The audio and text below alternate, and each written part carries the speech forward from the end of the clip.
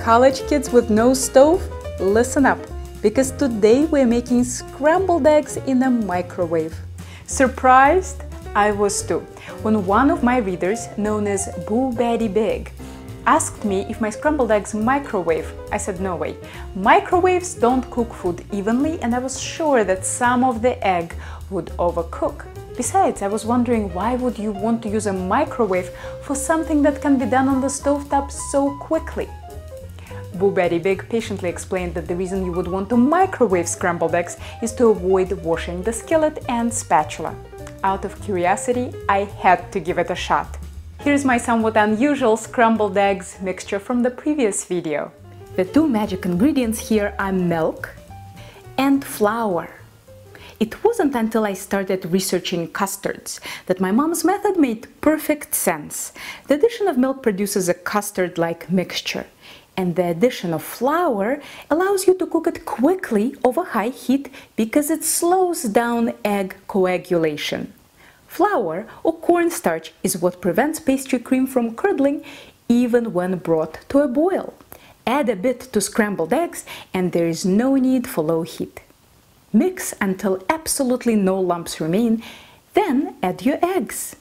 If breaking eggs is not your forte, break them into a separate bowl first to make sure you don't get any shell in there. Some salt, freshly ground black pepper, and beat this mixture until completely smooth. About salt, I like to use 1.2 grams of salt. For Diamond Crystal Kosher salt, that's a slightly heaping quarter teaspoon. If you're using any other brand or type of salt, including Morton's kosher, the volume measurement will be tremendously different, so either weigh your salt or use the nutrition info on the side of the box to figure out what 1.2 grams of your salt would be in teaspoons. Or experiment and figure out how much salt you like to use. Keep beating until no globs of white are hanging off your whisk when you lift. Don't worry, you can't overbeat these eggs. I like to add a couple of teaspoons of fresh chives, but that's optional. Let's see what happens if we microwave it. After the first 45 seconds, the eggs started to heat up, but not coagulate yet. Let's start to even out their temperature.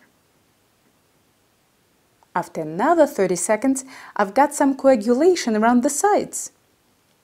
Let's stir again. 30 more seconds and they still look about the same. Coagulation on top, but overall they're pretty liquid. 30 more seconds and they're getting significantly thicker. I think we're getting close. 20 more seconds and we're done. Keep in mind that they continue to cook a bit even after you stop microwaving them, so you want to take that residual heat into account. They are so creamy. They don't even need the butter I usually put into them.